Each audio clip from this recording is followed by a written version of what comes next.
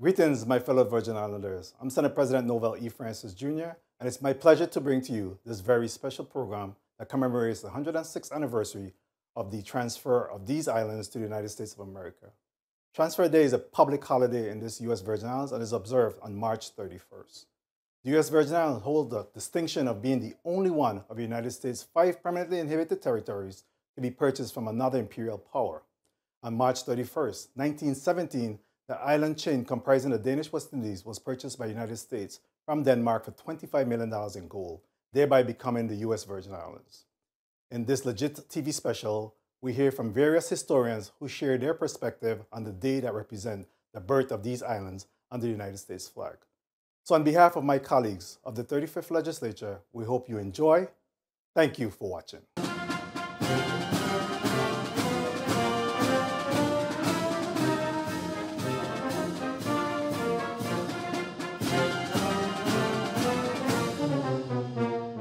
The Virgin Islands and its people speak of great resilience.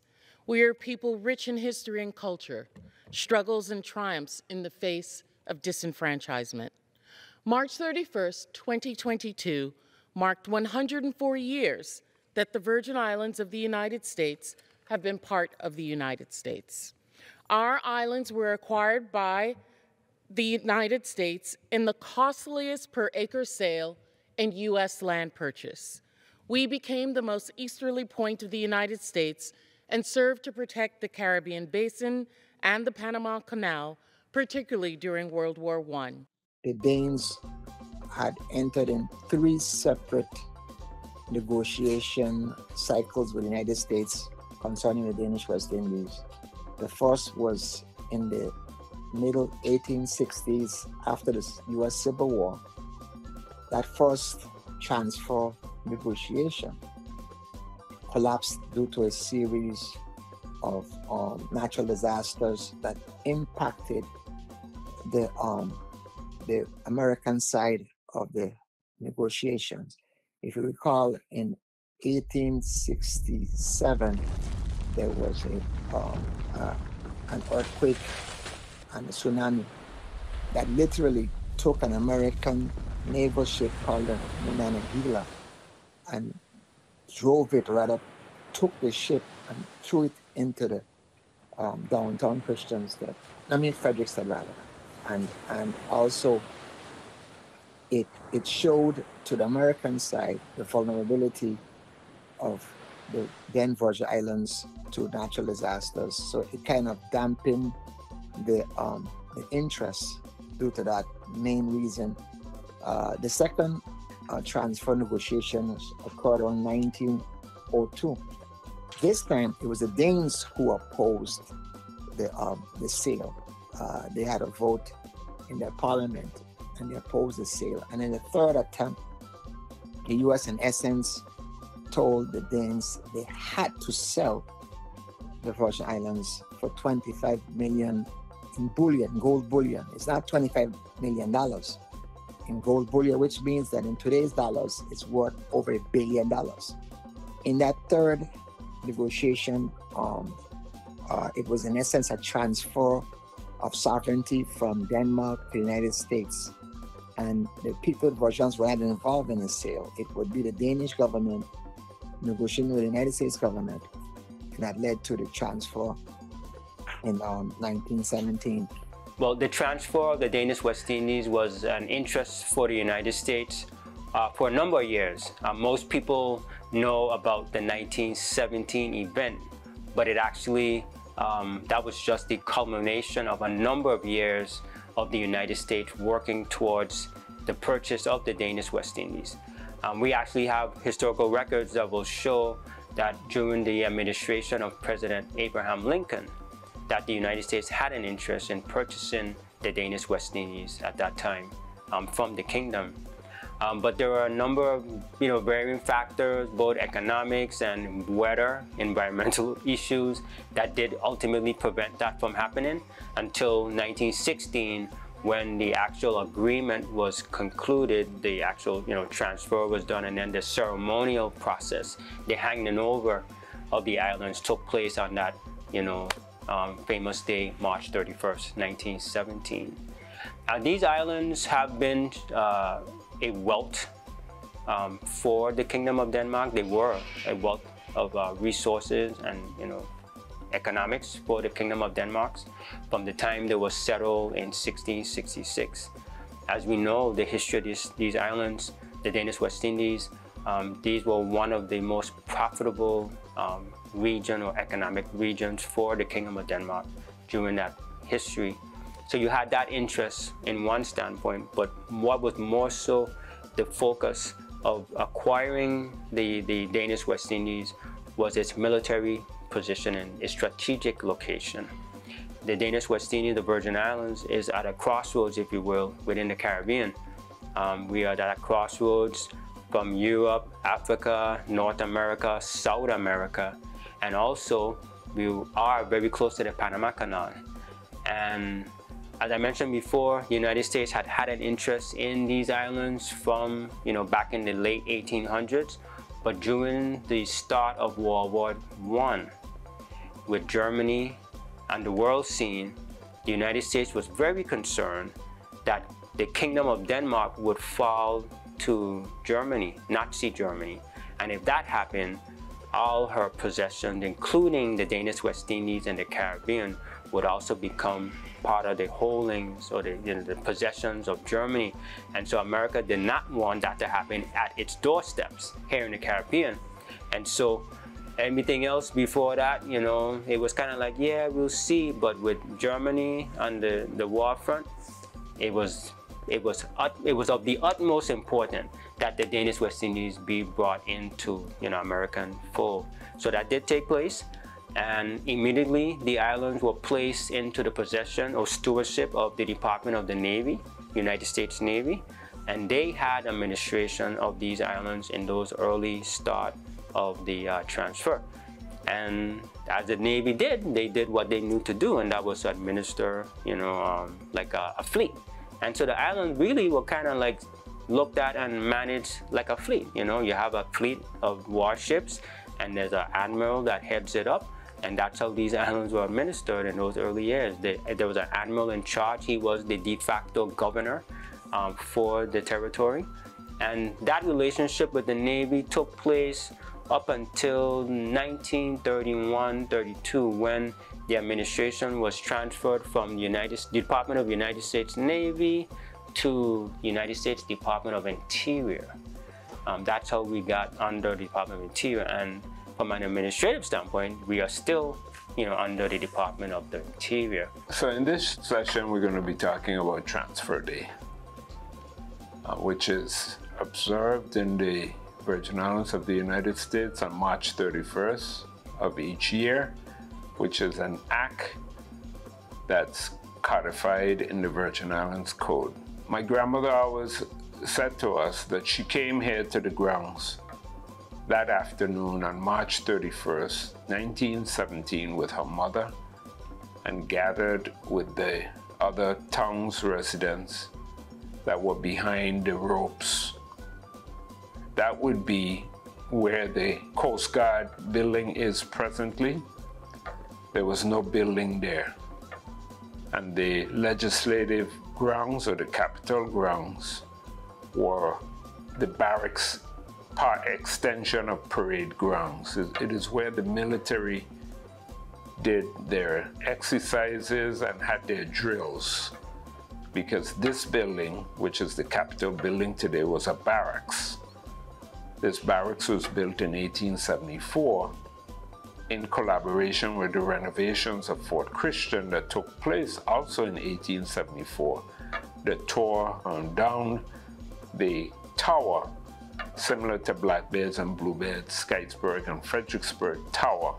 There was a tower in the not quite in the center of the courtyard, but to the north of the courtyard. So if you visit Fort Christian today, you will see the outline of that tower, and the clock tower was constructed. So when they transformed that citadel into a police station, they constructed this building for the barracks for the military, and they moved out of Fort Christian here. They gathered at 4 o'clock that afternoon. However, they were most likely oblivious to all of the details that were required prior to the transfer at 4 o'clock that afternoon. Danish and American officials had already set the date. There were previous activities leading up to transfer day, meaning that it had been ratified by Congress. The president's office had been quite involved. Woodrow Wilson was the president at the time. And all of the necessary preparations for the transfer of the former Danish West Indies or the Danish West Indies to the United States of America had been completed. So they had been wired by telegraph that the check of $25 million to be exchanged in gold had been delivered. The sale of the Danish West Indies pulled Denmark out of depression and gave them the capital, resources, gold bullion necessary for them to become the happiest country that we know today. The brutal slavery and serf system that they inflicted on my ancestors, however, was not a happy time. During the transfer ceremonies on March 31st, 1917, the people of the Virgin Islands, my people, were citizens of no country. All 4 of my grandparents were alive and living on the island of St. Croix at the time of the transfer. Only qualified Danish citizens living in Denmark were able to vote in the plebiscite. Of my 8 great-grandparents, I believe 1 may have met the land and income requirement mandatory to be able to vote. Each island had some ceremonial aspect to advise its residents and its citizens that the transfer of power to the United States took place that day. The main activities were done in the capital, Charlotte-Amalie-St. Thomas. Danish officials gathered to the north of the building, of the complex. There was no road that came through here. This was a peninsula, so there was no highway or no roadway as you see there. And that's subject to change soon because this new highway is going to go around the peninsula. The Capitol building, the old barracks, and Fort Christian sits on a peninsula, and the water battery is still there. If you go outside, you'll see the cannons. During my tenure, I had the battery restored after Hurricanes Irma and Maria, and those cannons, we relocated cannons from different government facilities. They had moved them over the decades. At the Department of Public Works, Government House had 2. They were inappropriately placed at other government facilities, so we restored the battery. The water battery is tied to Fort Christian, so this is not a site separate and apart from Fort Christian, which is a National Historic Landmark. The Danish officials, there was a porch at the time, a little balcony across the south side of the fort. If you look at pictures, you'll see a little porch, a little balcony where Danish officials, people were on the roofs. People went to locations where they could look down on the battery, the barracks. And people did their best to get at particular vantage points to witness this flag transfer, because basically for them it was seeing this Dannebrog, which is the Danish flag, go down, which was over these islands, flew over these islands for 250 years. And people say they're going to the barracks yard. They mean that the parking lot across the street, which they call Fort Christian, were all part of this barracks installation. The parking lot, a section of the parking lot east of the fort had buildings associated with this structure and Fort Christian. So this whole area was called the barracks yard. There was a boathouse, a double boathouse, which was destroyed, I think, in Hurricane Hugo, Maryland. That was to the south. That's the King's Wharf. So the King's Wharf landing is still there. You could actually go into the boundaries of the Coast Guard and you'll see that old King's Wharf. That King's Wharf was tied to the Vendors Plaza, which was underwater, which was a wharf area. This is the entry port to Charlotte-Amalie, Emancipation Garden, and the fort. So it was a promenade where residents could walk, take a seat, just like we built the new highway, the Veterans Drive Highway, Phase 1. People can now sit and have a relationship to the ocean. It was back then the same way. My grandmother, who was 17 years old at that time, she died 104, mentioned that you know what you have, but you don't know what you're getting. And she started to cry. One of the reasons is people thought they'd be citizens. So when the island was transferred, no one was citizen. Let me go further back. In 1803, Denmark passed a law or a proclamation from 1803, no longer selling slaves.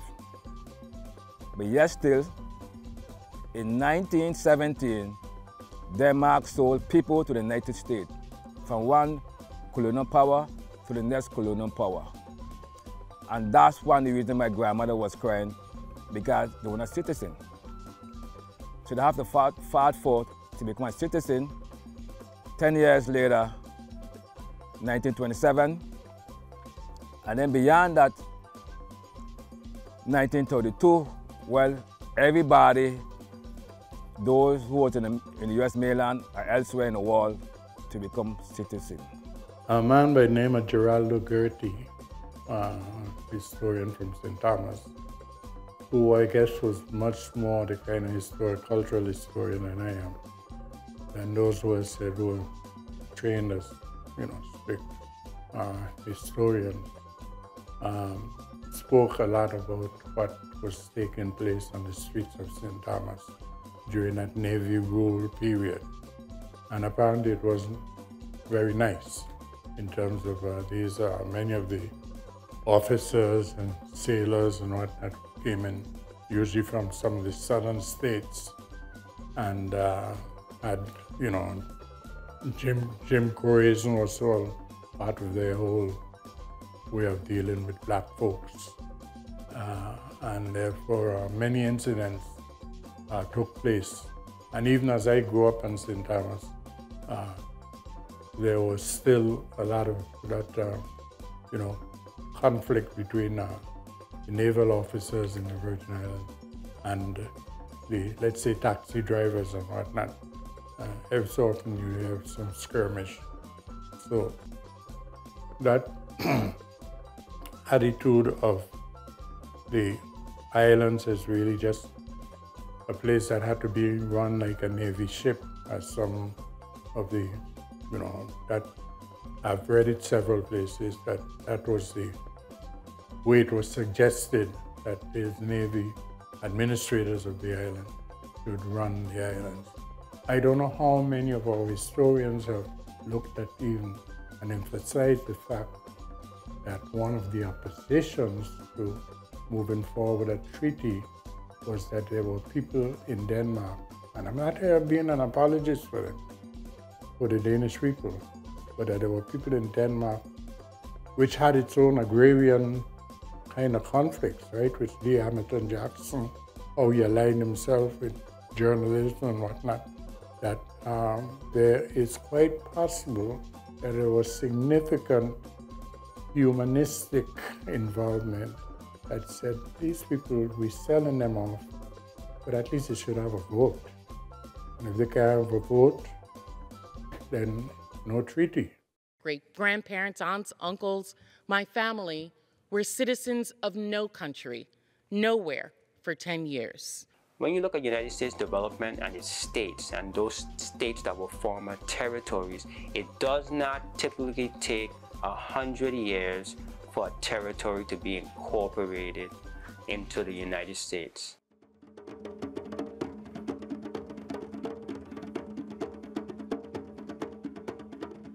The Bambula is important because it actually clears the way for meetings or debates, celebrations, mournings. So when we think about Bambula, we can't think just about a dance. We have to think about the whole aspect in a whole. It is the movement, it is the rhythm, it is the song. So with Bambula, it opens up all of our aspects of spirituality within our community. How did we come together as a people? Bambula. Playing the drums is a call to gather together. And so the bula was one of the first drums for the Bambula. Of course, then you had something called, the dance is called what? Bambula. But it trends and is rooted from the bula, which is the drum. It's a bamboo drum with skins on the both sides, and it's played. When I was growing up, and I was in elementary school, this was the 70s, mid-70s, early 80s. Culture was embedded in our curriculum.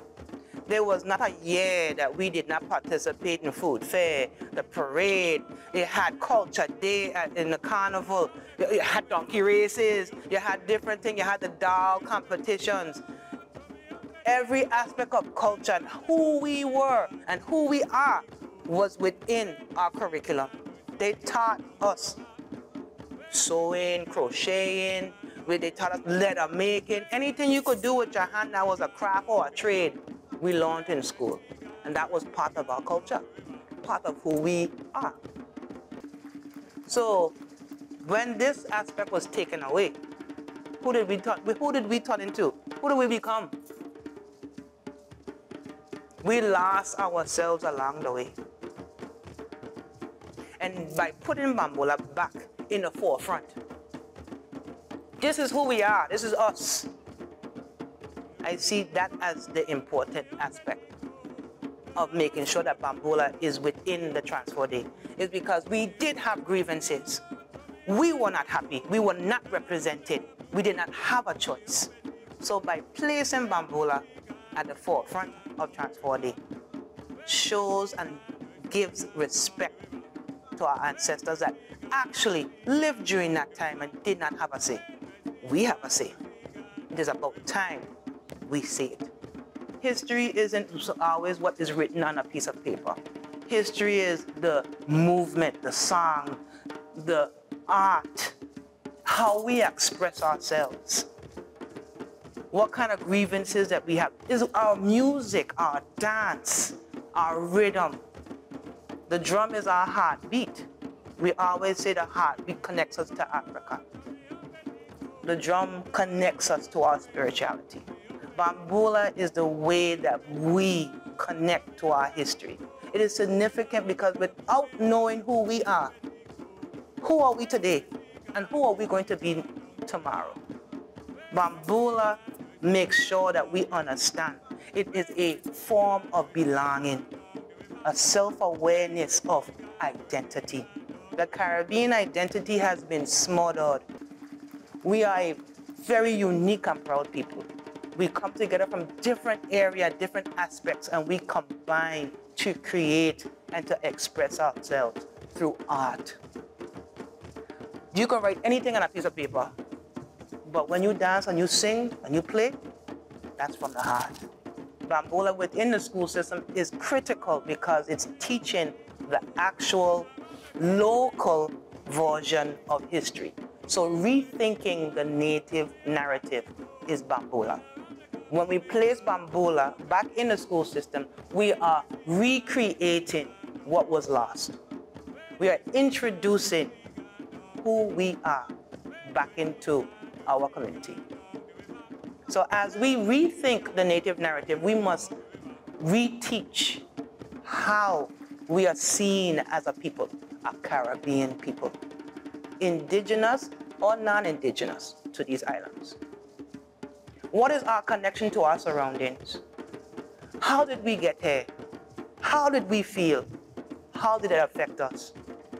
That is what Bambola does when we teach it within the school system.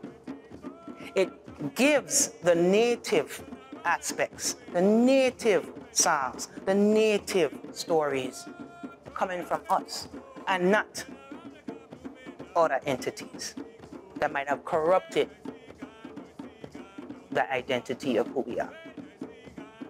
With my experiences with the elders here in the Virgin Islands, a majority of them agree with the fact that Transfer Day should not be celebrated by the locals because we did not have a choice. We didn't have a decision. We were literally just left out in the cold. Their homes were just sold, the island itself, up underneath them. So they feel that they were betrayed. Who are they? And then back to the identity. My opinion, and my mom's opinion, and I agree, they felt like squatters. They had no home, they own it. How come we didn't own it? We were living here. All of a sudden, you know, one owner wants to sell it to another owner. Do we all have a say? So I can see how they feel. I can see the grievances in having your home taken away from you and your identity taken away from you. Because for 10 whole years, who were they? They were just there on the island. How would you feel